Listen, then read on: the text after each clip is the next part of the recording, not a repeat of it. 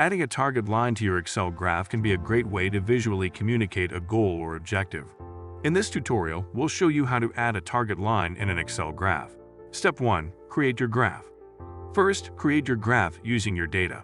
This can be done by selecting the data range and clicking on Insert in the menu bar, then selecting the type of chart you want. Step 2. Add a new data series. Next, add a new data series for your target values. To do this, create a new column for your target values and add them to your worksheet.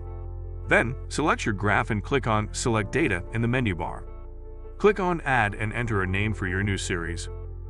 In a Series Values field, select the range of your target values. Step 3. Change the chart type. By default, Excel will add the new data series as a column chart.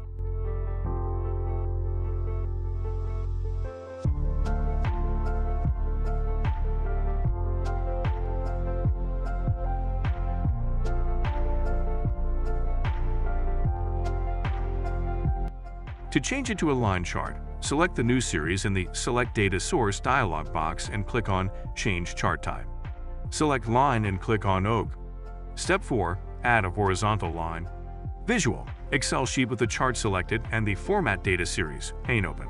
With your target line selected, open the Format Data Series pane by right-clicking on the line and selecting Format Data Series. In the pane, click on Line Style and then select Solid Line. Under Dash Type, select Solid Line. Adding a target line to your Excel graph is a simple way to communicate your goals or objectives. Thanks for watching.